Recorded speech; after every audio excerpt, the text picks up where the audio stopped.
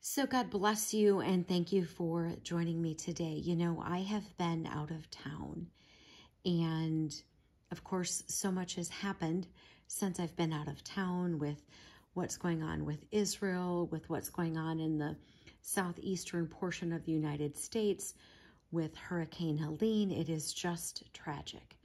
So of course, when I go to town, I have videos that I need to schedule while I'm away.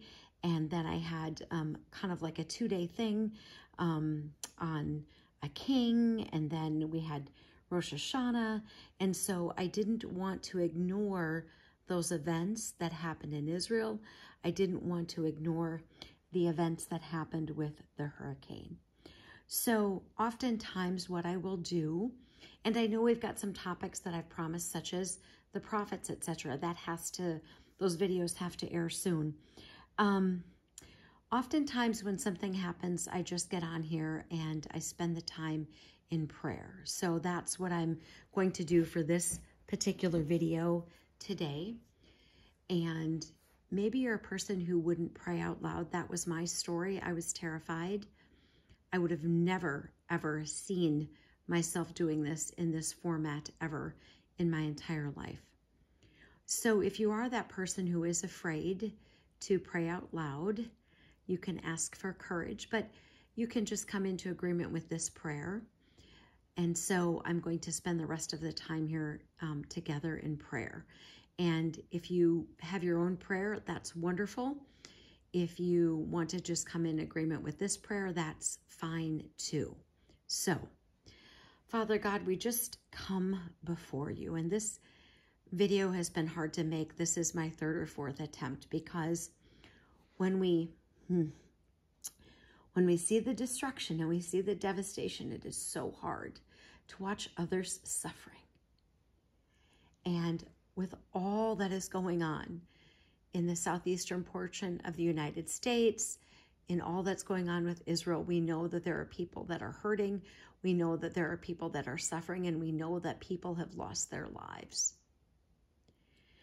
So, Lord, we come before you together today, asking, one, that you would comfort those around you, no matter the circumstances that have befallen them. But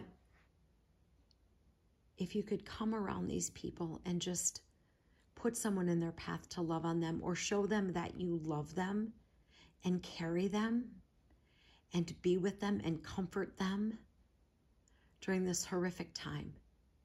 Some of these people have lost everything. They've lost family members. They don't know what to do.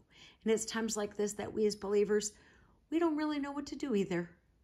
But prayer is always an answer because you tell us to pray. So we have these people who are struggling. We have these people who are suffering, these people who need to know that you love them. And I know that you love them. And I hope that they will seek you, because I know if they seek you, that they will find you. And when the whole world seems like it's falling apart, we know that it isn't, and that the peace that is in us is only because of you. And the peace that we have, that we can get up every day and continue, is because you are in us. And so if there's any way that we can be of service to anybody at this time, let that happen. Let that manifest in such a way that we can speak to somebody. Let it only be that the words we say to them, they know came from God, because you told us to tell them something that they needed to hear. And so for all the people who are missing loved ones, or are hurt or injured or scared or frightened, Lord, let us be an opportunity to love on them, to show them the light. Let us be an opportunity to share what it says in your word, and to share with them the hope that is in us, Jesus Christ. We thank you, Lord, in advance for answering our prayer and for being with these people.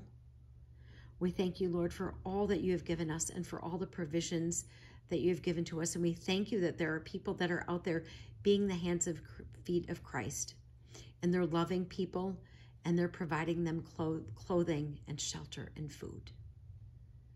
Thank you, Lord, for all the amazing blessings. We ask all this in Jesus' name. Amen.